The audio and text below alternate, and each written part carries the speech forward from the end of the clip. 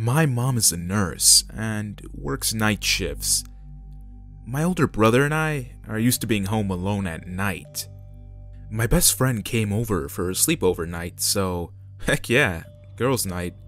We banished my brother to his basement bedroom, but I check up on him at around midnight. He was out like a light. I lock up, shut the house down, and text my mom that the house is all done and that we'll see her in the morning. My friend and I hang out in my upstairs bedroom and decide to turn on my computer and watch the popular web series, The Most Popular Girls. For those of you who don't know it, check it out, it's pretty hilarious. Anyway, we hear someone trying to stifle laughter outside the door as we were watching this. My friend Beth pauses the video and we hear someone trying not to laugh. I threw a stuffed animal at the door and yell, "Fuck off, Dawson, go back to bed." And then footsteps go down the stairs to the ground floor. Not the basement, the ground floor. I grab my phone and text him to stop lurking in the hallway, but see a few missed texts from him. They are as following. 12:20. Hey, Mom said to stay in the house at night, dumbass. 12:23. Can you stop banging around upstairs? Some of us actually have to sleep. 12:25. Thanks. There's a Sprite in the mini fridge, by the way. I immediately get kinda spooked because we never left the house and we were upstairs in my room by 12:15. I called my brother's cell phone and waited for him to pick up. He did, sounding groggy. "This better be important," he said. I frantically explained what had happened, still wanting this to be an elaborate joke he was trying to pull. He was quiet for a moment, and then finally spoke, and I will never forget what he said.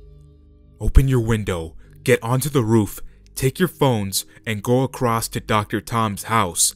Call the police on your way, and after that, call Mom.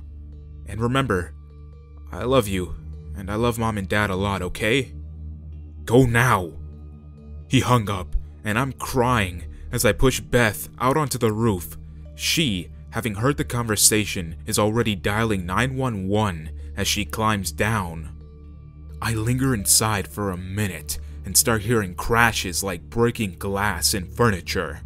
She yells for me to come on, so I escape out the window and we bash on Dr. Tom, who is my mom's co-worker's door. He's awake, being a night shifter on his day off, and lets us in. He knows my brother is in serious trouble, so he wakes up his wife and tells us to stay with her, grabs the gun from his bedside table, and heroically runs out wearing pajama bottoms and no shirt. After what feels like forever, there's sirens and yelling. Tom's 7-year-old daughter peeks out the window and tells me that there are cops taking a man from our house, and there's also an ambulance outside on the street.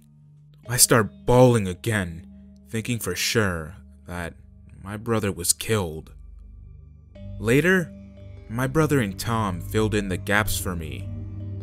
Dawson knew, since he was in the basement and underground, that if he tried to escape the house, he'd run into the intruder on the ground floor, being very concept, with not many walls to hide behind. He, being my brave big brother, grabs the aluminum baseball bat from under his bed and makes sure that Beth and I can escape before going to face whoever's in our house. Turns out that this dude was armed with a knife, but my brother managed to bat it out of his hands. This intruder was crazy though, and tried to attack Dawson instead of trying to escape. There was a struggle, and they ended up knocking a lot of things over before Tom ran in and grabbed this dude from behind, holding a gun to his head. They restrained him until the cops showed up. They brought an ambulance with them because Beth had told them that my brother was in there and could have gotten hurt. Turns out that they did need the ambulance though. Dawson had broke the intruder's hand, 2 ribs, and he suffered a severe gash on his leg, landing on a chunk of pottery that my mom insisted on keeping, and possibly had head trauma. The man's in jail now for breaking and entering, and a few other unrelated charges that we weren't told about. We're gonna be notified when he's released. I'm so proud of my big brother for being so brave.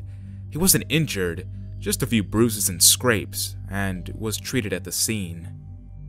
He looked for how the guy got in, and apparently one of the windows in the laundry room attached to the ground floor could be opened, which we were not aware of. It takes a lot of propping to slide it in to the side and fit through, and that's how he got into our house. He didn't have any of our valuables with him, even though we did have a lot of nice things that he would have for sure seen.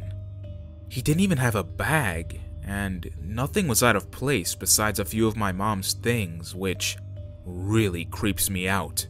I'm not suffering any nightmares or PTSD over it, and neither is my brother, but Beth, sadly, is having a few issues with it. She's in counseling though, and she'll be okay.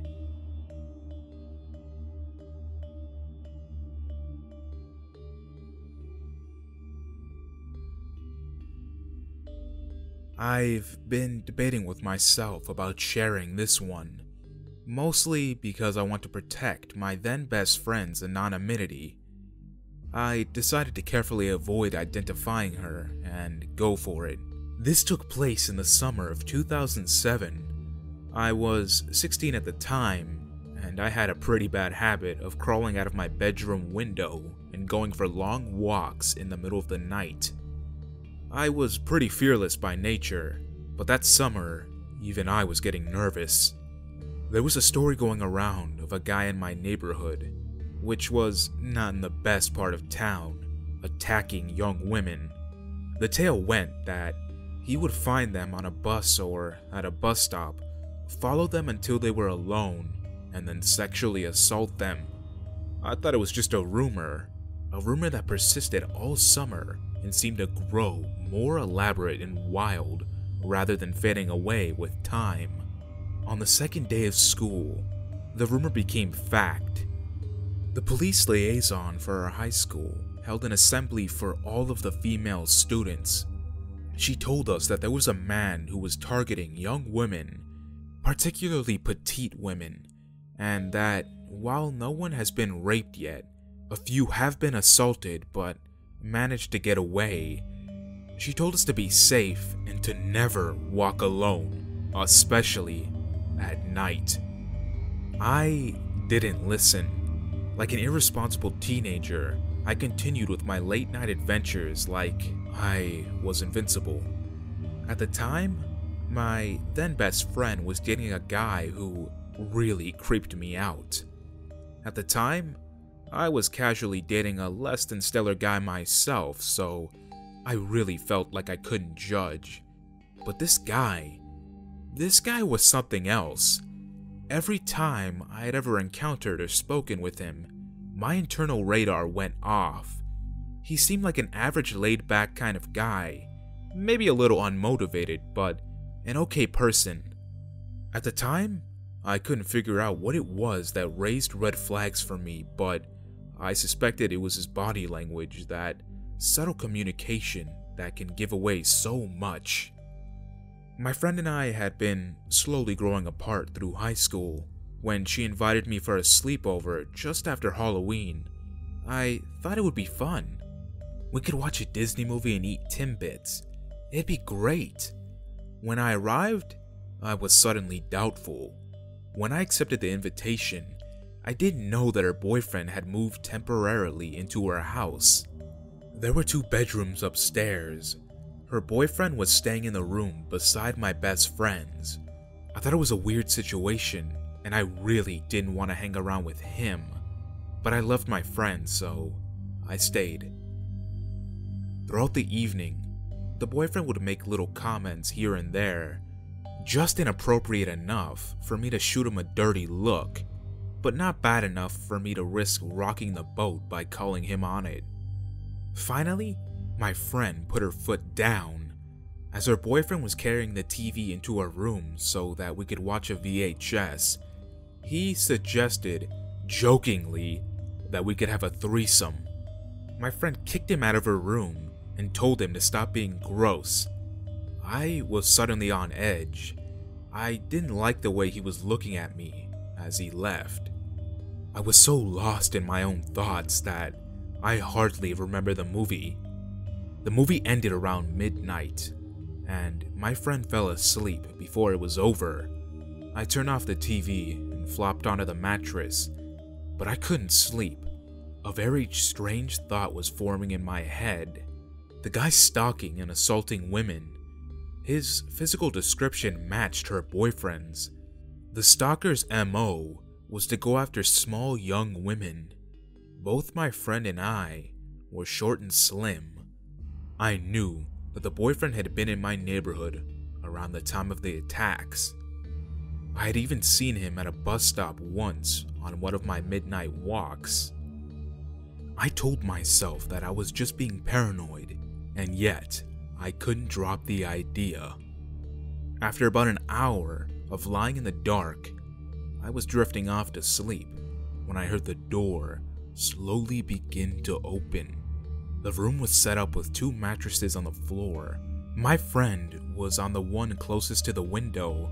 Mine was so near to the door that if I reached out my leg, I could close it.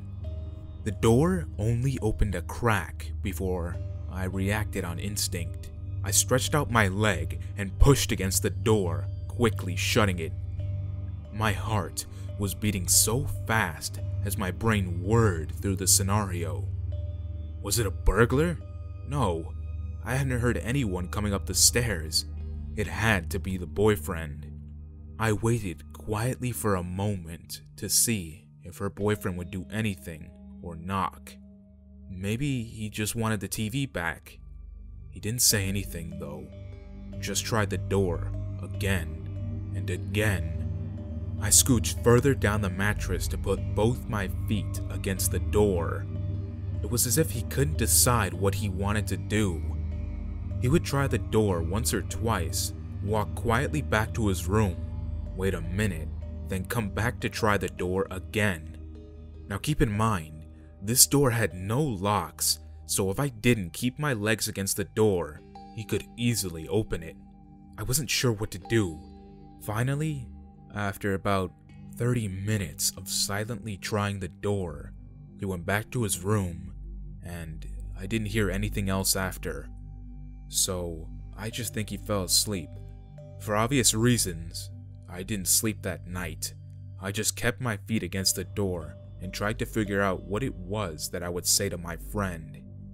I had somewhere to be early the next morning, and my ride came at 6, so when I snuck out of my friend's house, she was still fast asleep.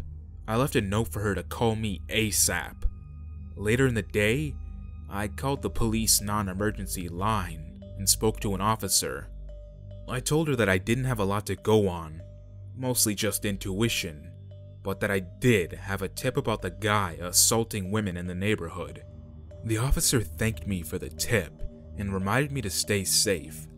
For once, I listened. I didn't go on any nighttime walks for the next little while. Soon after, and before I even got a chance to talk to my friend again, her boyfriend was arrested. He had been the one after all, the guy sexually assaulting women. I guess the police were already suspicious of him, so when his DNA was matched to the last assault scene, he was caught. It was a terrible thing to go through, but my friend was really brave, and she even worked with the police to get justice for the victims. The boyfriend pleaded guilty to 6 counts of sexual assault and 3 counts of sexual assault causing bodily harm in May of 2009. He was sentenced to 5 years in prison and to be listed on the sex offender registry for 20 years. Moral of the story is listen to your intuition.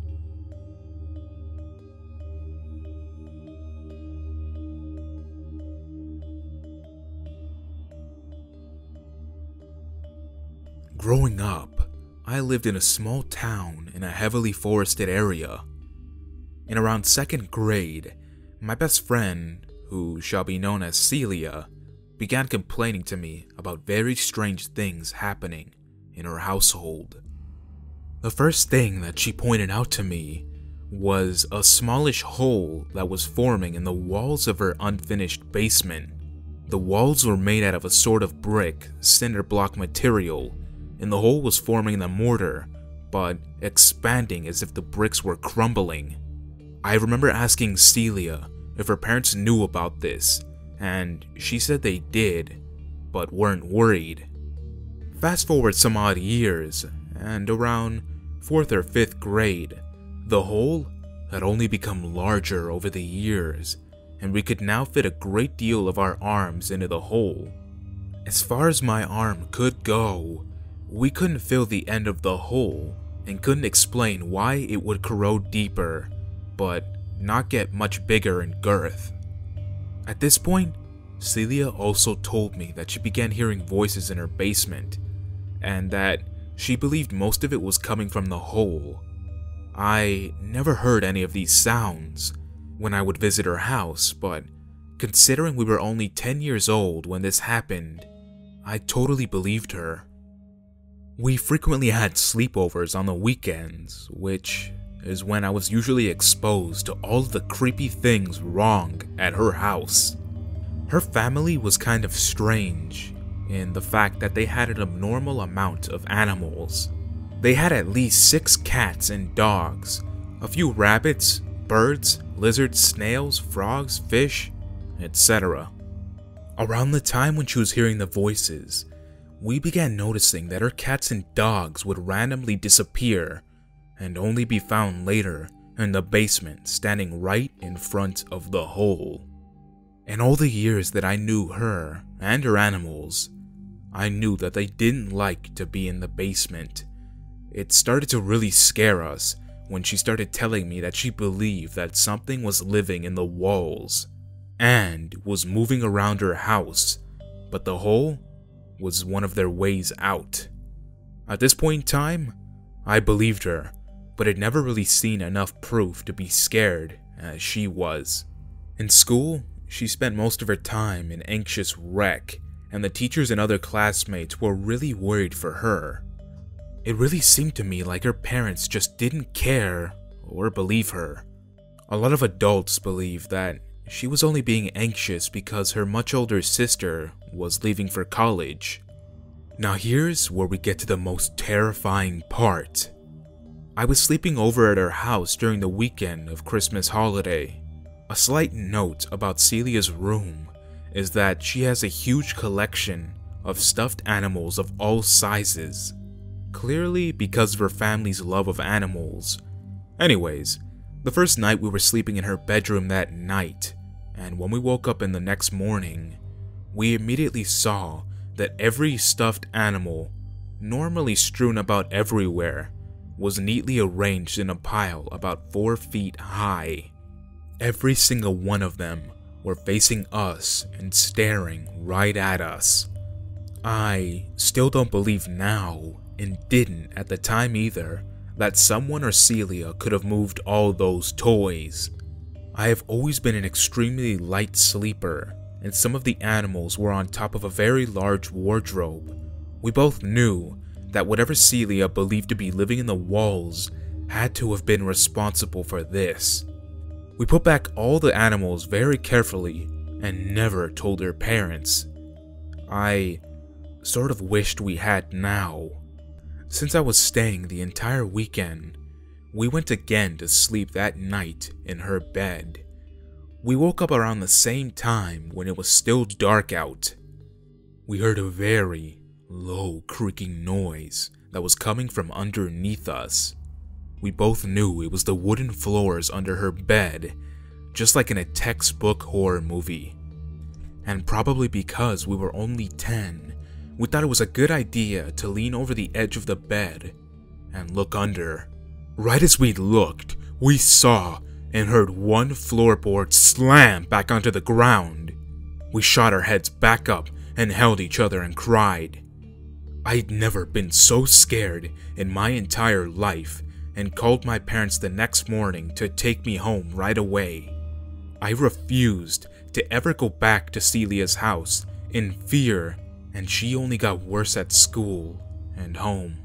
I don't remember if I ever continued to ask her about the things in her house. Maybe I didn't because I was too scared, and we were just so young. For unrelated circumstances, my family moved far away from that town that summer. I have only seen her twice after that, and that was a decade ago. I have never heard from her since, but have always wondered whatever happened, as I know her family still lives in that house today. Many have suggested that this may be paranormal. I tried to be very detailed, but left out most of my personal thoughts on the matter, because the scariest part is not knowing. I want the listeners to create their scariest solution. My theory is that there was a man or group of humans living in the walls of her house. The hole was their way of seeing and hearing what was going on in the basement. As in, if no one was in the basement, they could come out. The stuffed animal thing must have been someone who was disturbed and wanted to mess with her and me. The next night, I think the floorboard trick may have been their way of listening to us if we were sleeping.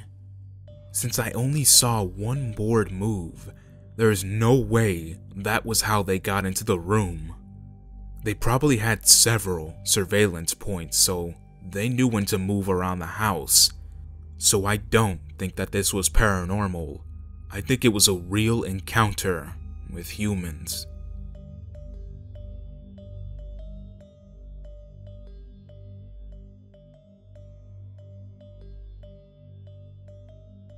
This happened around July of 2014. Some background. I'm a 19-year-old female, and at the time of this event, I was 18. Me and my friends live in a small town of Stony Creek in Ontario, living in Canada. We generally are not very concerned about rapists, pedophiles, or murderers. It was a summer before we all headed off to university, and we all just generally wanted to have a good time. So the five of us decided that we would have a sleepover at my friend's house, who lived around a somewhat suburban neighborhood. So 9:30 rolls around, and here we are, blasting music, drinking, and just generally having a good time. At this point of the night, me and my friends decide that we should totally go get a late night snack. Since I had drank 2 coolers, I couldn't drive, because the G2 regulations of driving demanded that we have a 0 alcohol blood level. No worries, we thought. A local Subway restaurant was just about 15 minutes away from where my friend lived. So me and my friend were just walking on the sidewalk. My friend, being a little drunk, decided to talk in a really loud and obnoxious voice about how hungry she was. Sadly, the alcohol high I was feeling faded away quickly, leaving me to contend with a drunken, overactive teenager. As we were walking, we heard rustling. We looked up to see a man sitting on his porch just staring at us. This guy looked vaguely familiar to me, but I just couldn't pinpoint where I'd seen him before. He looked relatively tall, had black hair, and was a tad bit overweight. As we were passing him, I noticed that he kept on looking at my friend. I kind of shrugged it off and thought he found her attractive since she was short and looked way young to be 18. Older men were just typically drawn to her. As we were walking just past his small white house, I hear him call after us. I turn around, and there he is, in a gray shirt and black sweatpants, just staring really creepily at her. As we came to stop, he proceeded to ask us where we were going. Before I could muster a benign response, my friend happily tells him that we were going to Subway for a little snack. She doesn't usually act this sociable, and is totally oblivious to the weird vibes that this creep was giving off to me. As his piercing gaze lands back out on my friend, he then goes on to ask how old she is. Now, I really start to feel scared. I know when an older man asks about a younger girl's age, nothing good can come from the situation. I try to signal with my eyes that nothing good can come from her answer. And that's when she stupidly blurts out that she's 18 years old. The creeper's eyes flicker for a second from her response. He tells her that she looks younger than an 18-year-old, to where she giggly replies that she often hears that quite a bit. Now, I just really want to leave. This guy is approaching closer to my friend, and I grab her arm, pulling her towards my side. The guy finally looks back at me and asked if we wanted to join him on his porch. I quickly muster a no as I try to push her down the sidewalk, but before I can turn around, he looks back to my friend and says in a deep, raspy voice that he will see her again before the night was over. I look down at her, and the terror is quickly drawn on her face. Now, I know we need to leave. I haul her in front of me, and we speed walk down the Subway, which was just about 6 minutes away, as I'm constantly looking back and seeing the creeper staring her up and down. Just before he looks to me, he opens his mouth in a shiver-inducing smile which bares his teeth. He then proceeded to nod and turn back to his porch steps. I'm basically running now, carrying my pale-looking best friend as we walk into Subway. Quickly, I recite the orders to the lady behind the counter, urging her with my eyes to pick up the pace because I just want to get back to my friends. As the woman goes about making our subs, I feel a shiver across my skin. I turn my head to the side as I look out the window to see that guy again. He was right outside of Subway, and he was just staring at us with his eyebrows drawn together. Now, I have no idea what to do. How can we just leave peacefully if he's waiting for us outside? What if he comes in? His eyes then gaze to my friend. His gaze then moves to my friend, and his pupils seem to dilate, and I know for a fact that he was undressing her with his eyes. I then noticed that he was lightly touching his crotch area, and he continued to stare at her. Now I know that this creep has gone too fucking far.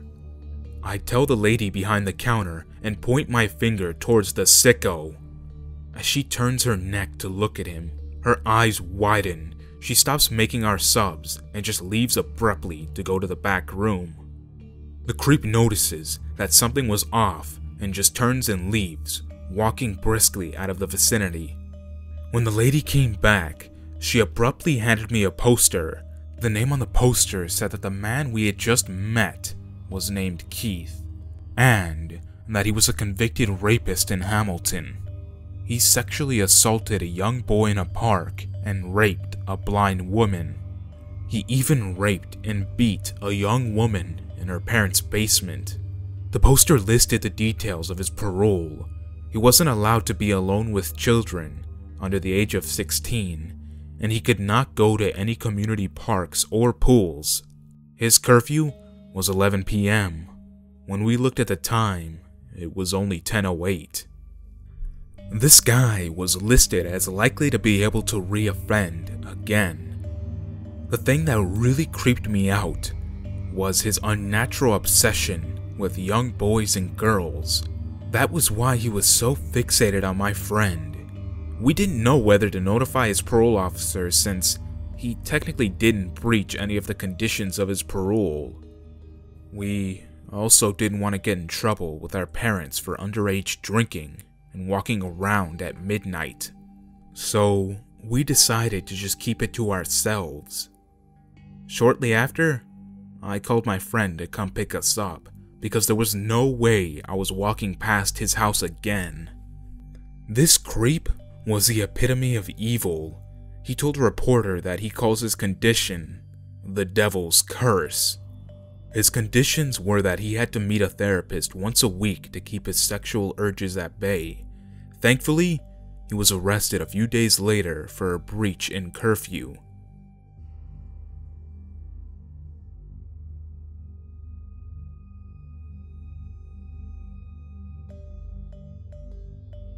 This happened a couple years back to a friend and I. We were about 14 then.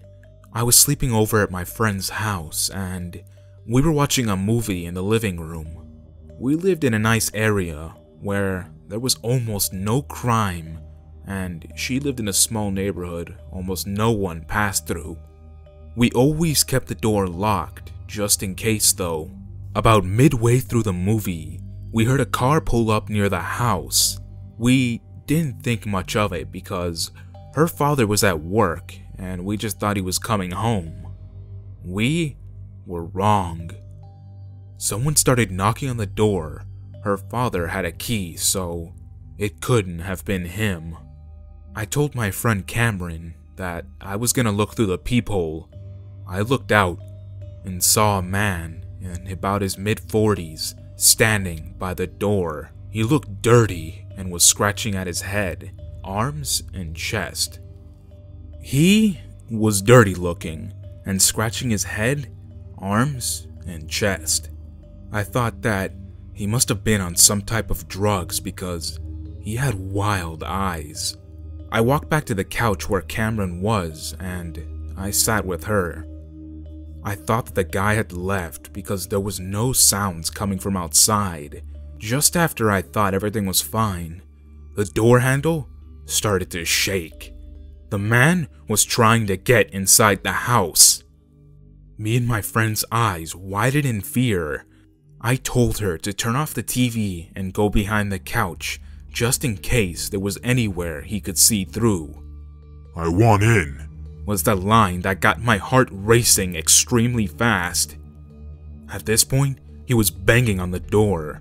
"I want in." Clearly, this man would not give up on trying to get into the house.